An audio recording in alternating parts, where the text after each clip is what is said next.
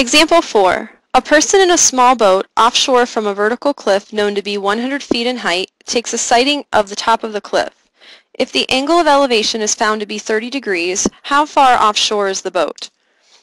So for most of these questions, especially if they're talking about angle of elevation or angle of depression, that should clue us into the fact that we're going to draw a right triangle and try to draw as much of the picture as you can. Obviously, I'm not an artist, but I'll do my best here.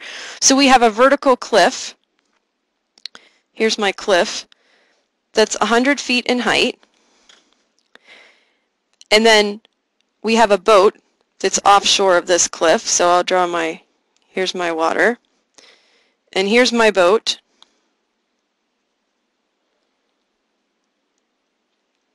And there's me in the boat. Okay, so we've got the cliff that's 100 feet in height. And it says the angle of elevation is found to be 30 degrees. So that means here from the boat, the angle looking up to the top of that cliff would be 30 degrees. So I'm going to sketch that in here. And this is 30 degrees. So we can see that we make a right triangle here with the water here. And then here's our angle of elevation of 30. And then there's our 100-degree cliff.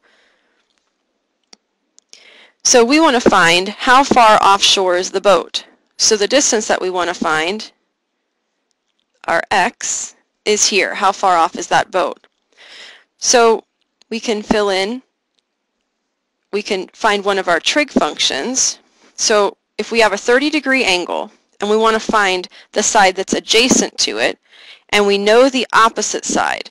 So you're going to use a trig function here, tangent. If you need the adjacent and you know the opposite, we can set up an equation, tangent of 30 degrees equals the opposite, which is 100, over the adjacent, which is x. So now we have an equation in which we can just isolate x.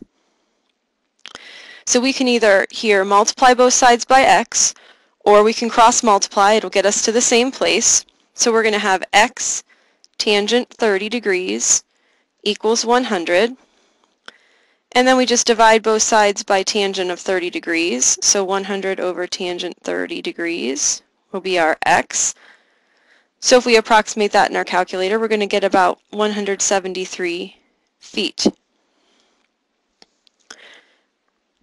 So this distance here is about 173 feet.